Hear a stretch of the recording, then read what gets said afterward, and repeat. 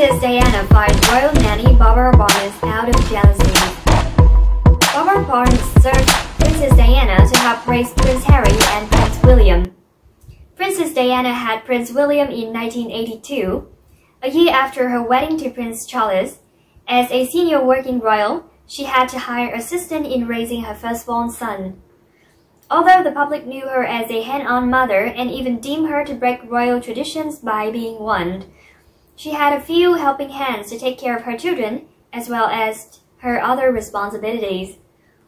She hired Barbara Barnes following the birth of Prince William. After years of serving, though, jealousy reportedly grew, and tensions became apparent between the two women. The late princess then dismissed the royal nanny and did not even allow to say goodbye to the young princess, according to the Daily Express.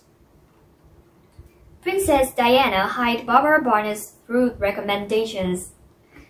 Princess Margaret, Lady-in-Waiting, Annie Glenn-Connor, recommended Barbara Barnes to Princess Diana. The recommendation came after Barnes nursed Glenn-Connor's 5 children with intelligence and care. The Princess of Wales followed suit as she hired her. One royal biographer dubbed her as a surrogate mother to the young Wales princess. Writing in his new book, Battle of Brothers, Robert Lacey claimed that Barnes, who the royal sibling called Baba, taught them to talk, walk, and even read.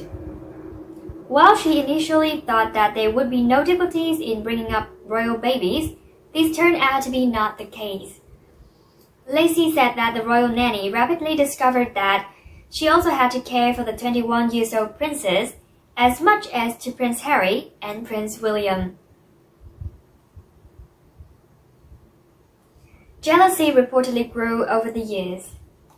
The Daily Mail serialized Robert Lacey's Battle of Brothers ahead of its release on October 15th. Based on the excerpt, he said that Barbara Barnes spent more and more time with the young Wales princess. When Princess Diana continued to suffer from her mental health condition, the royal nanny alertly stepped in to assert control. One source even said that she guarded the nursing floor like the Vatican, adding that it was her kingdom.